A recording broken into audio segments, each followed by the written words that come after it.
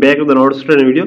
Guys, in this video we will discuss when you try to request for cash on Cash App, you may face a problem that we are unable to request cash from that ask them to send you cash instead. So how can you fix it? So guys, we can fix it very easily. So simply guys, you may check guys if you're facing this type of issue.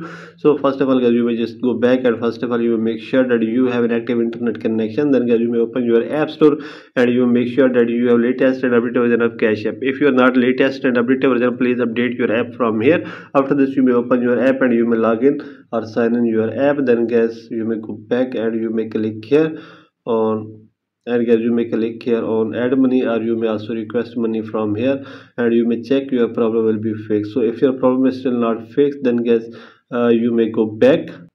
And guys, here's the option of your profile account. So you may click here and here's the option of verify your identity. So if your identity is not verified, you may verify yourself, and then you may make sure that your limits are not full. So if your limits are full, then you may wait for 24 hours, and after 24 hours your limits will be reset and you can request for money again. So if your problem is still not fixed by all these methods, then guys, you may click here on support and you may contact to Cash App support team and tell them your problem and they will fix it as soon as possible. So you may click here on chat and you may write all about your problem and Cash App support team fix it as soon as possible. So by all these methods you can fix it very easily. So this is the video guys. For more videos, please subscribe our channel.